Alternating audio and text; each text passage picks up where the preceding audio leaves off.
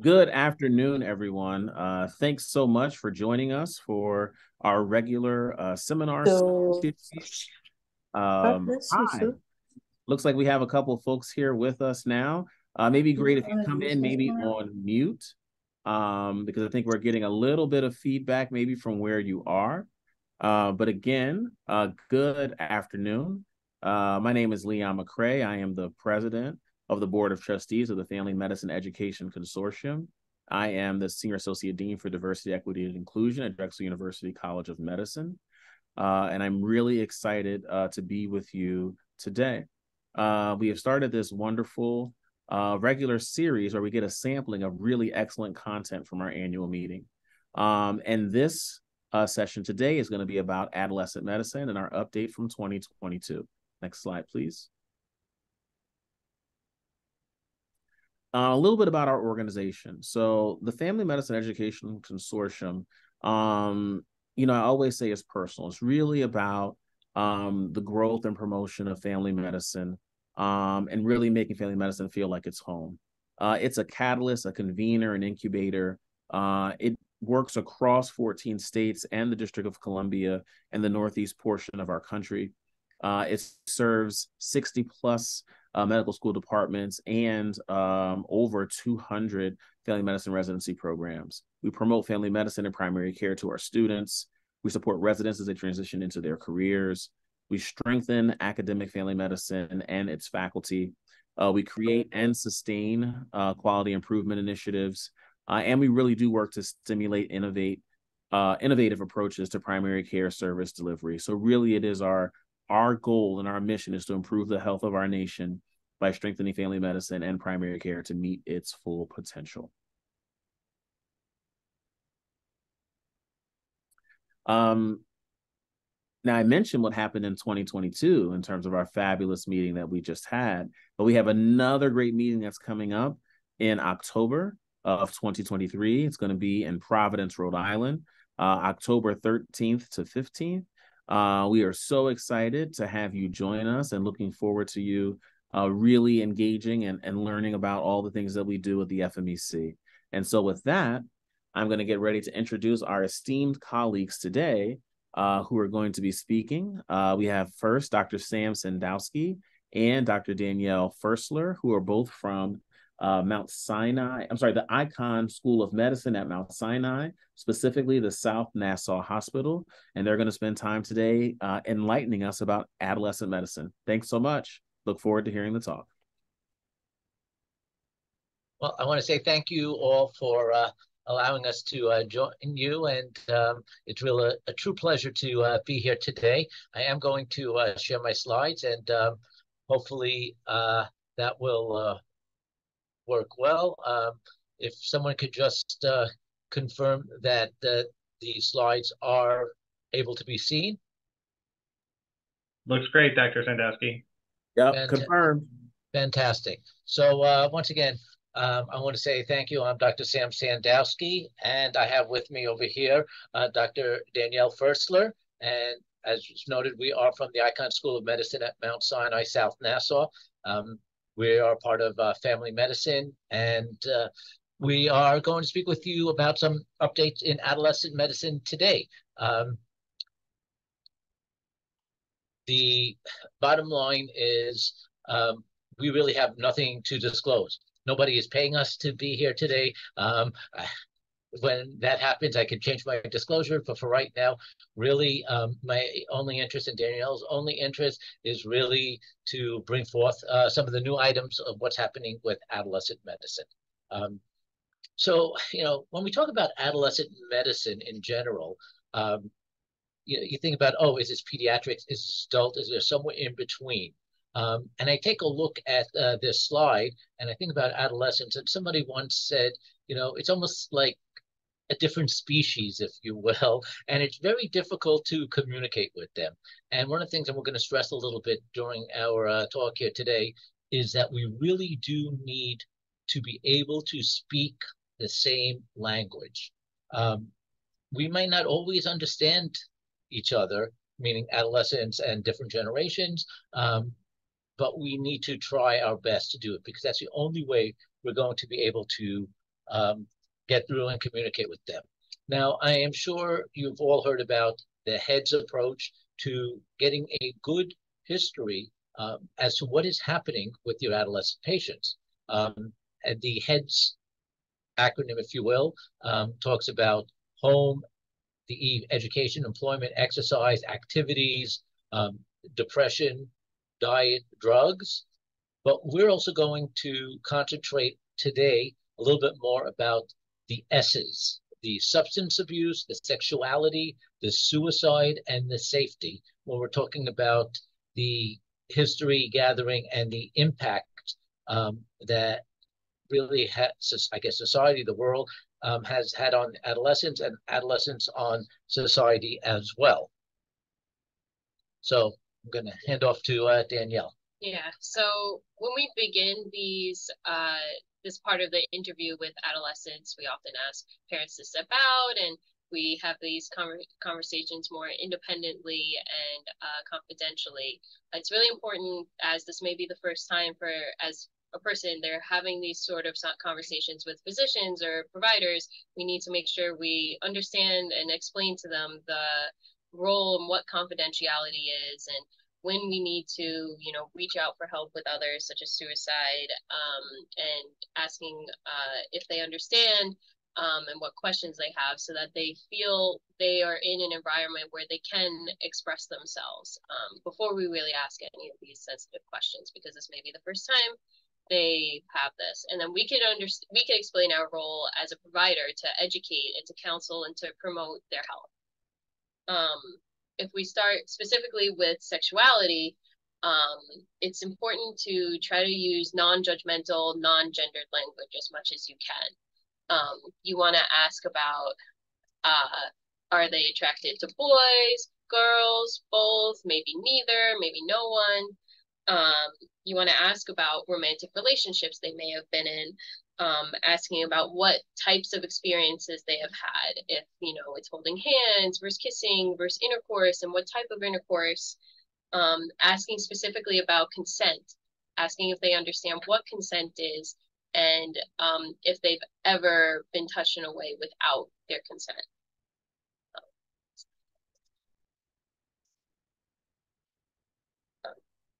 Yeah, so, and you want to clarify terms that are unfamiliar to you. You want to make sure that you have the same understanding of what they are, and this is very important in determining their risks, so you know what to screen for and how to counsel your patients. And always, of course, you want to keep an open forum and ask them what questions or concerns they have regarding sex, because different places have different types of education, access to education, or they may not feel comfortable asking certain people, and you want to be a resource for them so that they can be safe. Things specifically you could ask adolescents who say they are sexually active. You could ask what they're using to prevent pregnancy or from getting a sexually transmitted infection. You could ask them what they know about sexually transmitted infections, specifically like about HIV, gonorrhea, chlamydia, specific things. You could ask them if they've ever had one and if they've ever been treated. You could ask them if they've ever been pregnant or if they've ever fathered a pregnancy. So there have been a few studies to demonstrate. Now we're trying to reach out. How do we reach out to these adolescents to give them more information besides in our office? So there have been a couple of studies recently in 2020, 2019 that studied mobile health applications, like mobile phone applications, in disseminating education and counseling about sexual health for our adolescents. And it really, a lot of them have been smaller studies and a lot of them have identified barriers, but that's a good start to try to promote more education and counseling out there. Specifically, a lot of the data that we're using is from the Youth Risk Behavior Surveillance System, or the YRBSS. Basically, it's a survey, a national survey that is school-based, both in public and private schools, of adolescents in America, that's conducted every 2 years by the CDC. It's really the objective of it is to identify risk factors for acquiring HIV and other STIs. but it really has a very large range of risks that they look at. So clearly, a lot of them are sexual risk factors. And it's very important because some of their data shows that in 2018, almost a quarter of new HIV diagnoses was between ages 13 and 24. About 10 million STI diagnoses were diagnosed between ages 15 and 24. And about 180,000 infants were born to adolescents in 2018. So it's important to make sure we know and they know. So this is some data specifically about high-risk sexual behaviors from the YRBS and through JAMA, because they have published an article on this as well. Not every year has had data, but things that are important to know are like how many adolescents reported using a condom during their last sexual encounter, and that was a downtrend, which is the little stop sign. That's significant because that's a big role in us knowing how we're educating our patients again. The use of hormonal birth control has gone up. That's the little green kind of shield sign. Again, that's good because it shows we're counseling our adolescents about that and the risks of that. And then again, ever testing for HIV, that again is a downtrend. So again, that's us as providers educating our adolescents about this screening and like when it's worthwhile and doing the screening and thinking of it when we see them.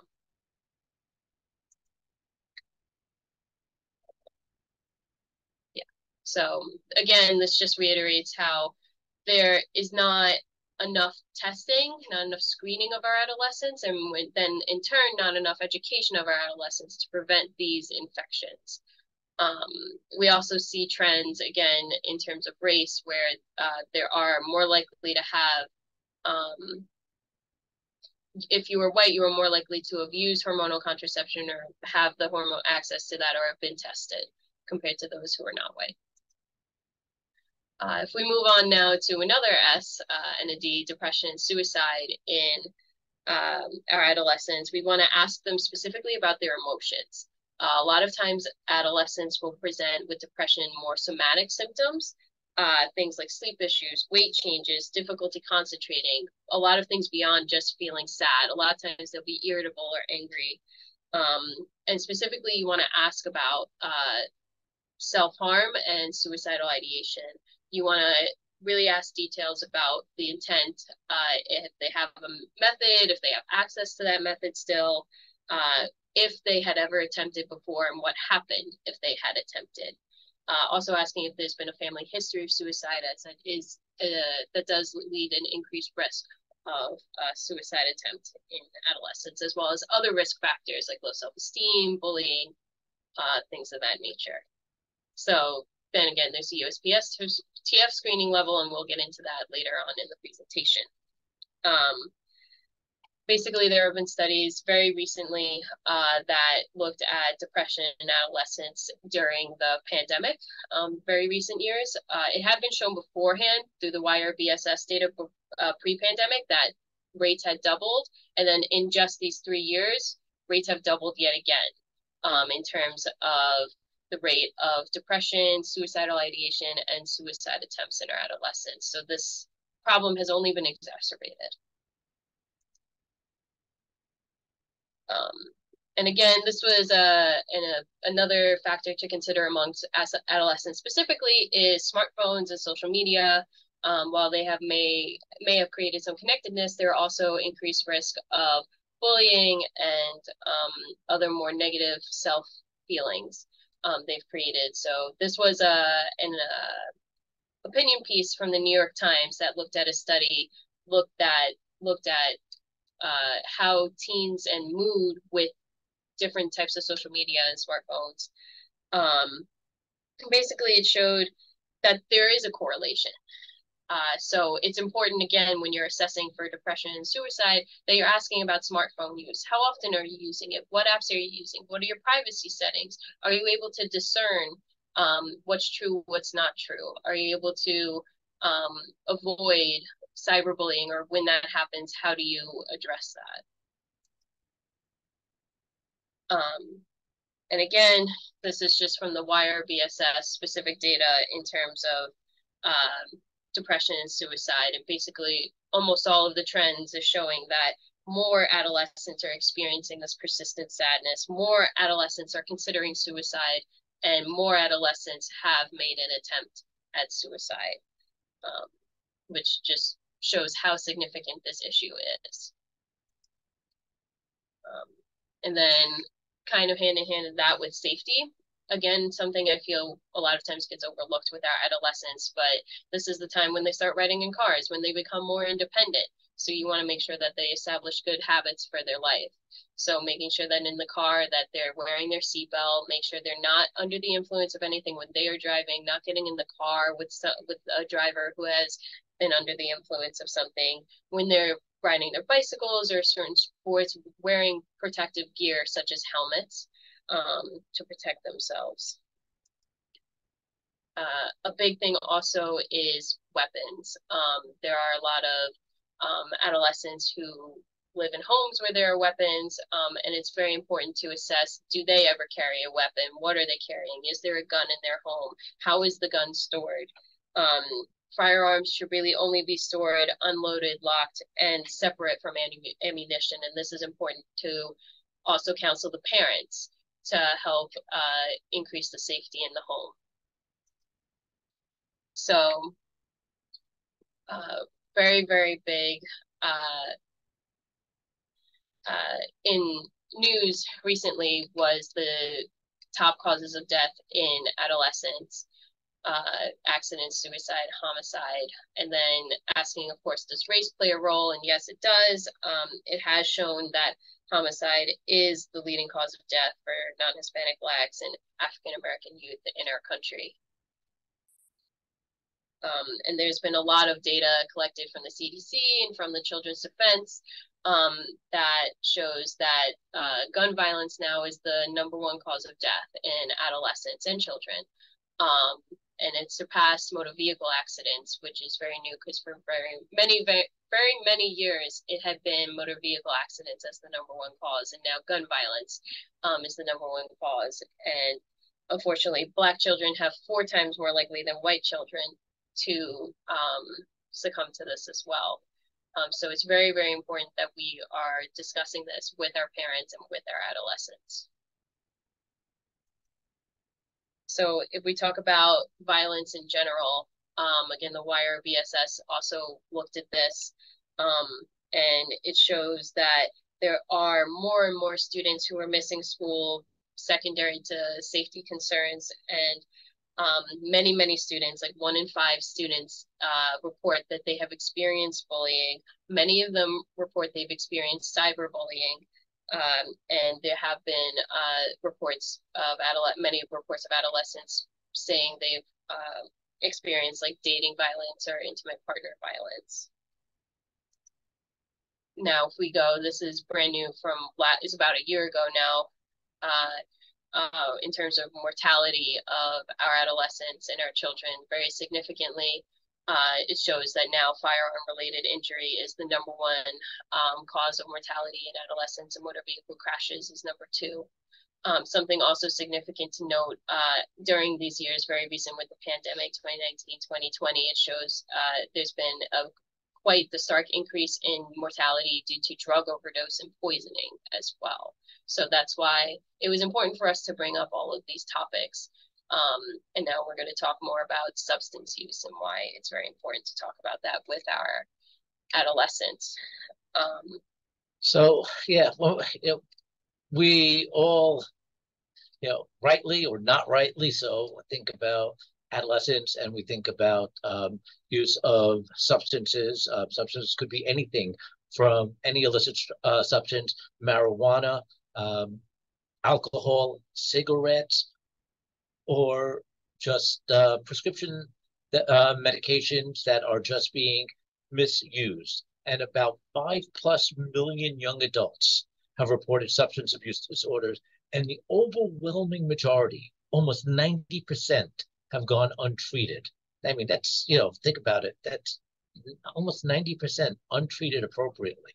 And you take a look specifically at the 16 to 17-year-old ages, where about somewhere between 10 to 15% are using marijuana regularly, and alcohol somewhere between 15 to 20%.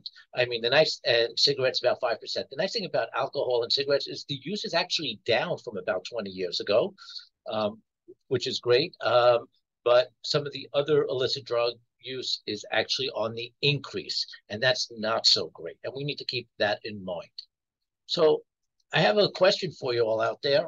And, doing this virtually, it's a little difficult to get some of the feedback. But I want you to think about which is another name for heroin. Because remember, I talked about the fact that it's almost like another species and you have to speak their language. So you use the word heroin, that has a negative effect. But if you say, hey, you score some Skag or Horse or China White, which one is heroin? The answer is all of them actually are another name for heroin. And we should be aware of what they're talking about. Or for prescription narcotics, such as demis, octagons, footballs, stop signs because of the actual pill shape. So we should be aware when you hear adolescents talking even among themselves, or if they say something to you that, oh yeah, every now and then I'll, take a stop sign. It's not about driving. So what is a Skittles party? And the Skittles party is something that I really personally have trouble understanding as a physician when we prescribe specific medication for specific things.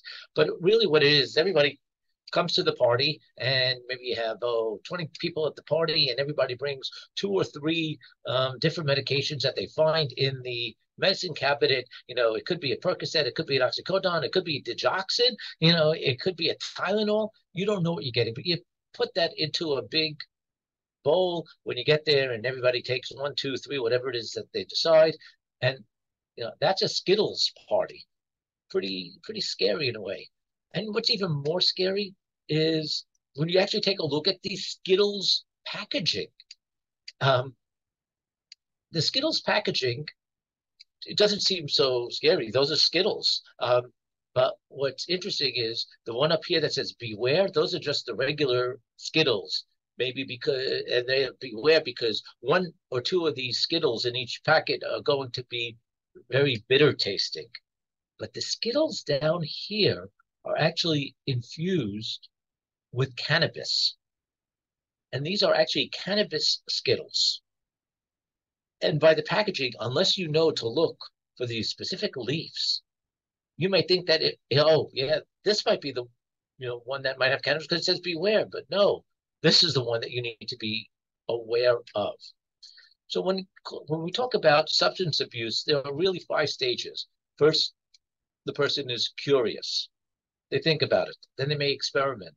And they keep on experimenting till they finally are using it regularly to the point where they actually become dependent on it. And finally, it's a point where they say this is their norm. So how do you sort of screen for this? Very often we know the CAGE acronym. Do you cut down, or are you annoyed about people asking you about your drug or alcoholic use? And it's usually more with alcohol that we use this, but can go for either one. Do you feel guilty about using whatever it is that you're using?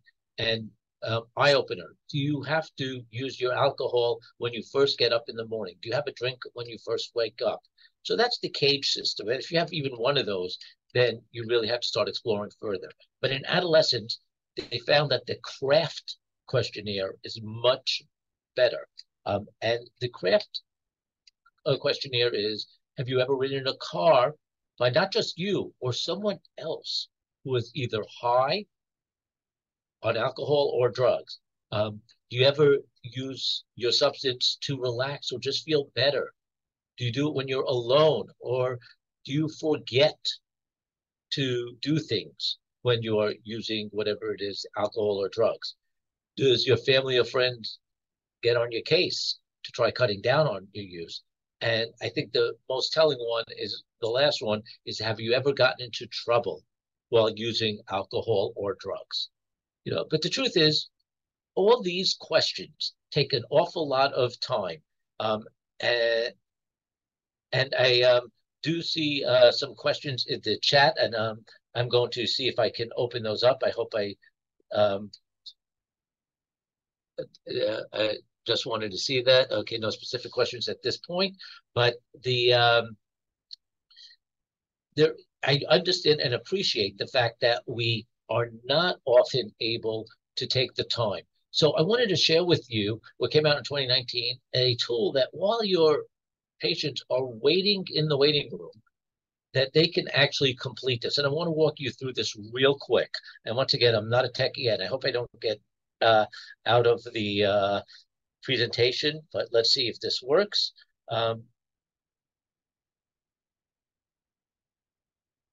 So basically, it takes less than 2 minutes. And basically, it's a screening tool for adolescent substance abuse. It's right on the internet. You can give them an iPad. You can have them do it on their phone if you want.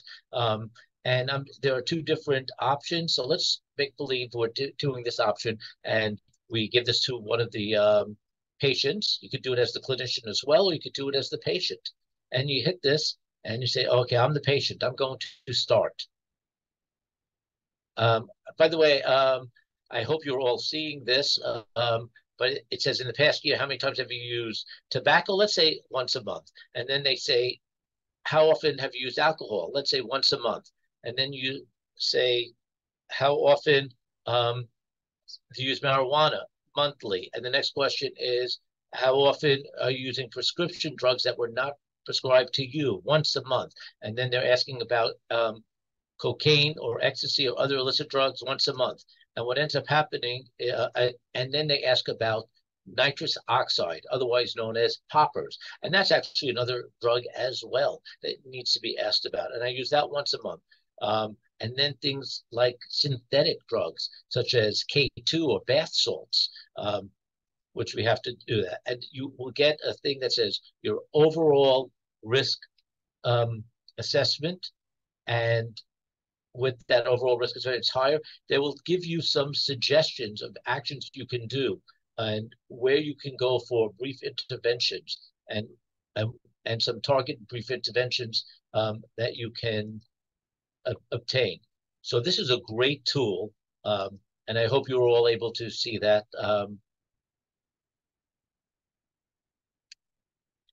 Yes. So the next question that really comes up is drug screening. I cannot tell you how many times I've had a mom come to me and say, I'm really concerned about Janet. I think she's doing drugs. Can you screen her? The answer is I could screen her. I could get a urine. I could get a blood. Usually it's a urine tox. But I would not do that without the patient's consent. And the American Academy of Pediatrics does not endorse such non-informed screening. And I let the parent know. Can it be done? Yes, but I only do it with their knowledge. It puts a very, very bad, it causes for a very bad scenario when you are doing something behind your patient's back, even with the parent's approval, because you have just lost all credibility with that patient. But if you are going to screen, make sure you get the appropriate sample, like I said, urine or serum, and sometimes they even use hair. But the question is, how long does it actually stay in the system? Because, oh, well, you know what? I did it last night. I did it a week ago. You know, will it be there? Will it not be there? So how long does a drug screen remain positive? Usually in the urines. Amphetamines, less than 48 hours. Barbiturates, about 3 to 4 days. Same thing with Coke. Alcohol, usually within 12 to 14 hours, that's going to really not be present. Opiates about 2 days, but cannabis is going to be present for about 3 weeks, even possibly a month, or even maybe even longer, especially in the hair.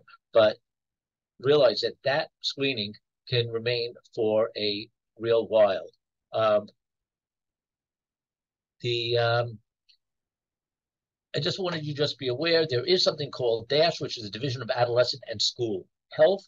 And these are just some of their goals, just so that we can all be on the same page, that they want to decrease the prevalence of risky behaviors that contribute to HIV, STD, unwanted pregnancies.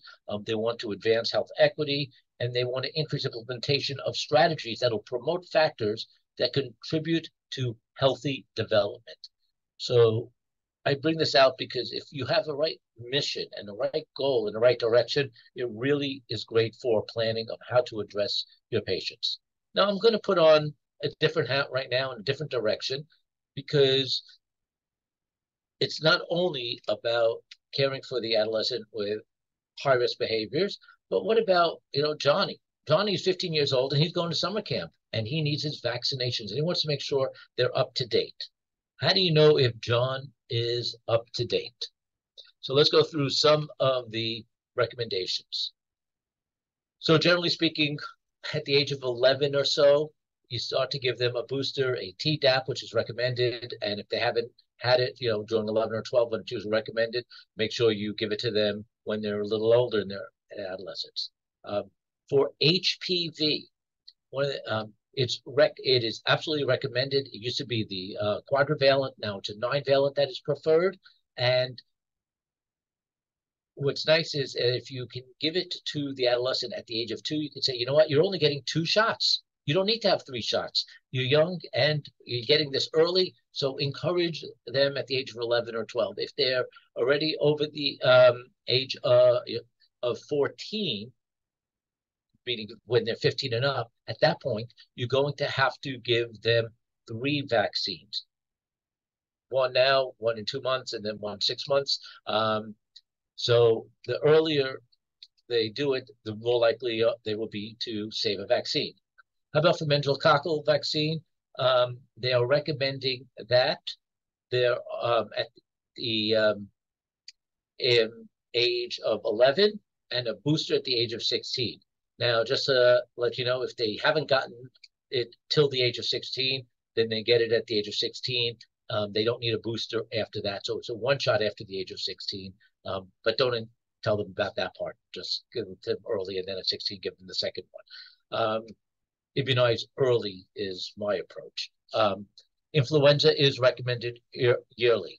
For pneumococcal, only high-risk individuals, and also for hepatitis A, they should be now we're vaccinating everyone, kids and all. Over the age of 18, it's 1 cc. Less than 18, it's a half a cc. Hepatitis B, generally speaking, we give those 3 doses. If you're doing a recombinant vax, then you can give 2. And for polio and MMR, we want to make sure that they have received their primary. And there's really no recommendations at this point, as 13 to 18. Varicella, when people go into the healthcare industry, you know that we often check for varicella, and if they wane, if they've been immunized and they wane, they might need to get boosted again. Let's talk about COVID. They are recommending COVID vaccines for children as young as 6 months of age, and they are recommending that they get the 2 primary vaccines, the 2 vaccines as a primary, and then a booster. There are several companies out there. It's the Pfizer, BioNTech, and Moderna that are able to give you the primary plus the booster. The Novavax is okay to give adolescent over the age of 12, but not for a booster. And J&J should not be used in kids. When we first gave this talk back in back in 2022, when I put this slide up there, it said monkeypox vaccine. Monkeypox has now been renamed Mpox. And Jynneos is the only approved vaccine. What's really interesting is that the way they gave the monkeypox vaccine for adults is initially they gave it intradermal. There was not enough to go around, so they decided to change this. So I'm sorry, they gave it sub-Q, and there was not enough sub-Q because you had to give 5 0.5 cc's, and then they changed it to intradermal, intradermal where it is now 0.1 cc. So therefore, the same amount of serum could go 5 times as far. But it was not recommended for adolescents. For adolescents, you should still be giving sub-Q. The intradermal is not approved for adolescents. Now, that being said, you know, the Mpox vaccine was recommended for post-exposure prophylaxis in adolescents, but what about for pre-exposure prophylaxis? What if you have a 17-year-old high-risk individual? High-risk individuals are generally men who have sex with men, and if you have a 17-year-old but is engaging in a high-risk behavior, theoretically, they're not, quote, approved, but at the same time, they do need to be protected. And we need to keep that in mind. I'm bringing this up now because monkeypox a year ago at this point was really just starting its surge. And in June and July of, actually May, June, July of last year, there were thousands of people that were getting infected.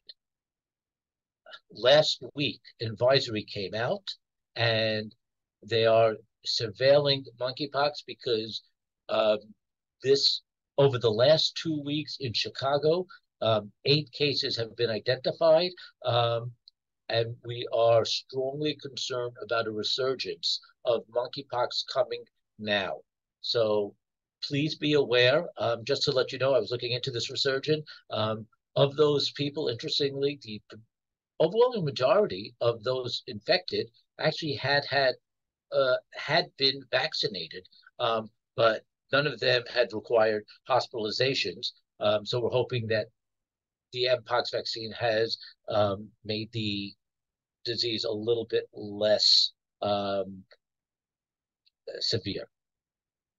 Some of the things that have been, at least in New York City, and I don't know where you all are at, but probably goes city to city, and probably very similar. These are the requirements in order to go into grades 6 through 12. You need to have 2 doses of MMR, your DTaP 3 doses. But now they've also recommended and required, rather, a Tdap booster. And what's in red is now required. Polio and Hep B and varicella were always required, but now meningococcal is required as well. And those are the things in red. Those are the new addition of requirements. What's interesting, those vaccines in blue, the pneumococcal, Haemophilus, and your annual influenza vaccine, strongly recommended, but not required for school. So I want to switch gears a little bit and talk about what I call the U.S. recommendations. If you couldn't understand me, it was not an internet connection. That's the U.S. Preventive Services Task Force. And if you try to say that all at once, it comes out like that. But the recommendations are really graded with it. A, B, C, D, or I recommendations. So when I take a look at those recommendations, just so you all have an idea very quickly, A is absolutely do it. B is you're better off doing it. C is consider doing it. D is don't do it. And I is I don't know or indeterminate. So when you see those recommendations, A is absolutely, and B is you're better off doing it. D is don't. C is consider it. And I is inconclusive. I don't know, indeterminate. So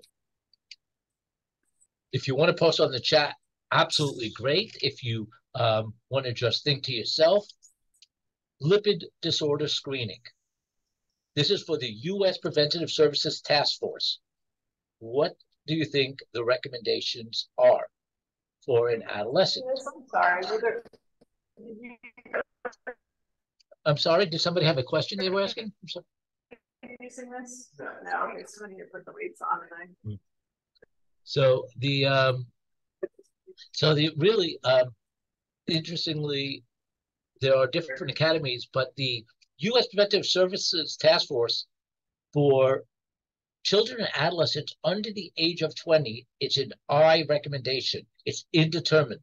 Very often you'll have like other organizations, they may say to check children that are young, below, let's say, the age of 10, or maybe after the age of 16, but not, let's say, between 13 and 16, because the hormones may change those lipid values. But U.S. Preventive Services Task Force says, no, it is not recommended, but it's not recommended, it's an indeterminate. How about for syphilis? What level of recommendation is for syphilis? And the answer to that is A. Basically, they recommend syphilis infections who are at risk for infection. So anybody who is sexually active, and this is not just for pregnant women. There was a draft recommendation in 2022 looking at the 2016 recommendations, and they are really very similar. An A recommendation. What about for herpes? Are they recommending screening for herpes? And the answer to that is no. That is a D recommendation. And they came out with a draft in August 2022 that says it is still a draft. So the first number is what's currently out there, and this is the most recent draft. So herpes should not be screened. What about chlamydia? Well, for chlamydia, that's some people may say yes, do it. Some people say no, that's going to be indeterminate. Well, it's going to depend on two things. One is the sex, and the other is the age. So let's say women who are sexually active at age 25 and older, that's really an I recommendation. For those who are under the age of 24 or 25, under the age of 25, 24 and younger, those women who are sexually active should be screened. What about men? So the CDC, the U.S. Preventive Services Task Force is going to say it's an I recommendation. So if you're taking your research or your boards, then you need to know that it's an I recommendation from the U.S. Preventive Services Task Force. However, the CDC says if you're a man who's having sex with men, then you need to screen and screen regularly. So that's the difference. What about depression? Now, I know that Dr. Firstlow was speaking about screening for depression and also talking about suicide. And these also are really interesting recommendations that we might not have thought. So for depression, they are recommending screening for depression. And there is a PHQ-9 specifically for teens. But what comes out new this year or last year, just about a year ago, is that they also are recommending screening for anxiety. So not just screen for depression, but also screen for anxiety. So if we screen for depression, is there anything we could do about it? What do we do? And the recommendation is, generally speaking, we like to use an SSRI for depression in adolescents, but the one that's been shown to be the most effective is fluoxetine. It's the only one that had a confidence interval that didn't cross the 1. So Danielle, like I said, spoke about screening for depression and suicide. So while they are recommending screening for anxiety and depression, they are indeterminate about the recommendation for suicide. So if you do it, I applaud you and I would recommend it, but U.S. Preventive Services Task Force are saying it's insufficient evidence. What about alcohol screening? Should we screen our alcohol? Should we screen for alcohol in adolescents? I don't know anybody here who's going to say, no, we shouldn't. So we're all going to presume that it's going to be an A or a B, but the reality is it is an I recommendation for adolescents. The U.S. Preventive Services Task Force is recommending alcohol screening for people 18 and above. A lot of other societies don't necessarily agree with that. How about screening for drug use or for tobacco? And you would think, yeah, absolutely. Well, it's interesting. They are giving it an eye recommendation for drug use screening. And, if somebody is known to be a smoker, they are recommending that if they are a smoker, it's an eye recommendation as whether or not you talk about cessation of smokers. But if they're not a smoker, they are giving a B recommendation to prevent you from becoming a smoker. So the intervention that they are really recommending is, if they're not smoking, counsel them of why they're doing such a great job of not smoking. If they are smoking already, it's indeterminate as to whether or not your counseling is helpful. I still recommend it by all means, but your Preventive Services Task Force, and should you be taking your boards? No, it's an I recommendation. So what are they also recommending? They recommend that our adolescents get 8 to 10 hours of sleep per night, and that they exercise 1 hour a day and no more than 2 hours of screen time.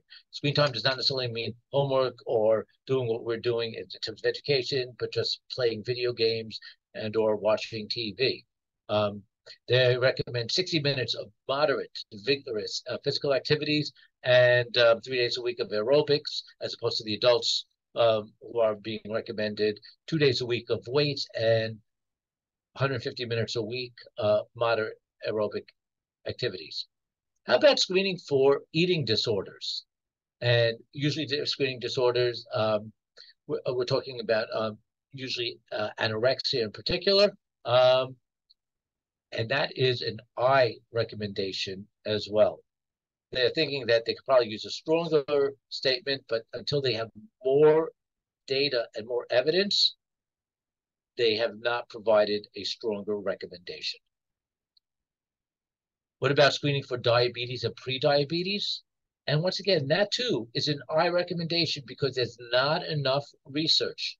The task force recognizes that there are certain groups, such as American Indians, Alaska Natives, Blacks, Hispanics, and Latinos, as well as children with obesity that are at increased risk, but they have not separated out their recommendations yet.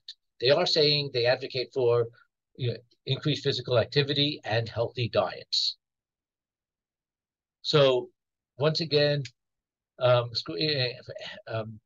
for high-risk individuals for hepatitis B, everybody at the age of 15 should be screened for HIV, and then subsequently based on risk factors, recommending PrEP for people who are at risk for HIV, and screening for syphilis are all A recommendations. Some B recommendations include gonorrhea and chlamydia for women who are 24 and younger, and I for men. Pap smears, absolutely do those after the age of 21, but not needed. Shouldn't have to do that before 21, and don't screen for herpes. You should counsel those who are at risk for STIs, and you should counsel those about those who are studying themselves and trying to tan themselves about skin cancer. That is a B recommendation. It used to be an indeterminate, but they've actually shown that counseling does help. For depression, like we said, it's a B recommendation. And for screening for obesity is a B recommendation. But for checking for testicular cancer is a D. And you can see the other ones here for illicit drug use is going to be an I, like we mentioned, as well as suicide, checking for blood pressure and lipid disorders as well.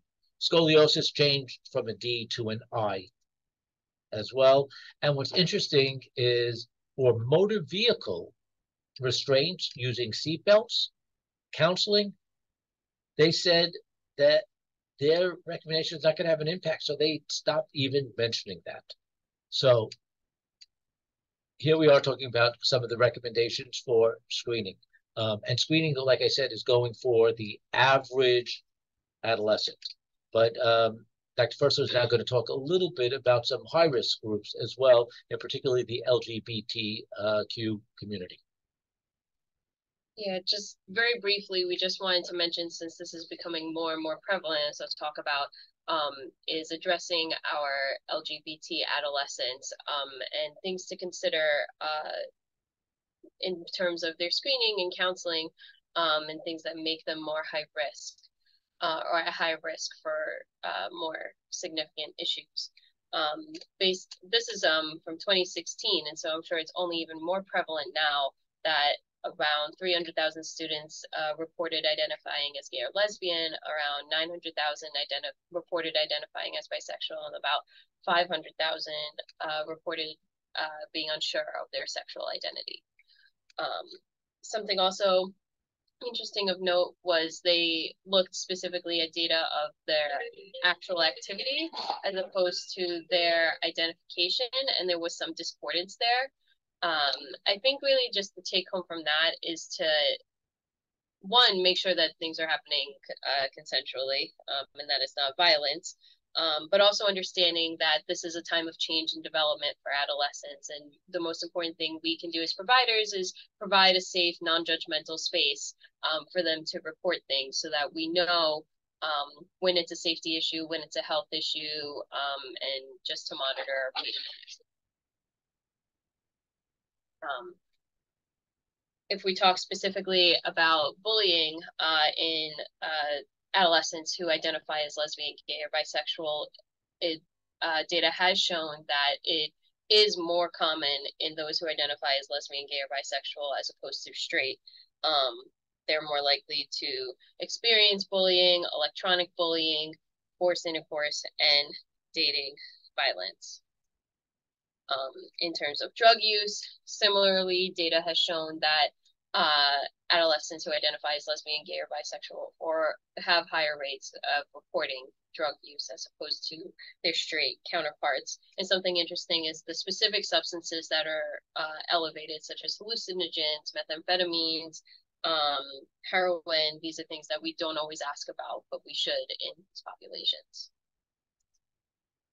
In terms of mental health, again, adolescents who reported identifying as lesbian, gay, or bisexual had higher rates of feeling sad or hopeless, considering suicide seriously, making a suicide plan, and attempting suicide compared to their straight counterparts. And it's very important that we are non-judgmental, because these factors, like the way a lot of these adolescents feel, is significant, and it is causing a lot of harm. If we talk about transgender youth, this is back from 2019, so again, a little bit older, and I'm sure it's only more prevalent now. About 1.8% of adolescents had identified as transgender, and about the same percentage about reported they weren't sure. And again, just like with those with the sort of sexual minority, those who identified as transgender were more likely than their cisgender counterparts to report being bullied, report feeling sad, report attempting suicide, report dating violence. Then to talk about, again, Dr. Sandowski had touched upon it as well, that what's important about identifying our adolescents, what their sexual identity is, and their gender orientation is because there are some recommendations from the CDC, USPSTF, and other agencies based on these activities, what makes them a little bit more high risk and when we should be testing them for specific STIs based on specifically what their infections are. And then again, there's also vaccines that are recommended as well based on sexual orientation and activity. That again, men who have sex with men, this is just an example of one population that we can look for specific data for to make sure that they are being properly protected. Lastly, when we talk about more protecting of our adolescents in terms of PrEP, there have been some studies that showed that PrEP is safe and efficacious in our adolescents. The biggest issue was adherence. So I think, again, it's on us as providers to make sure we are properly counseling and advocating for our adolescents who are at risk, and reminding them like why this is important and providing this for them as appropriate. So I really want to say thank you. Thanks for joining us. I know we may have about 1 or 2 minutes for any questions. And I don't know if anybody has any questions at this point, but we're a small enough group, so please, if you do, please ask. And if you don't, I just want to say thanks for the opportunity for having us here. Yes, thank you.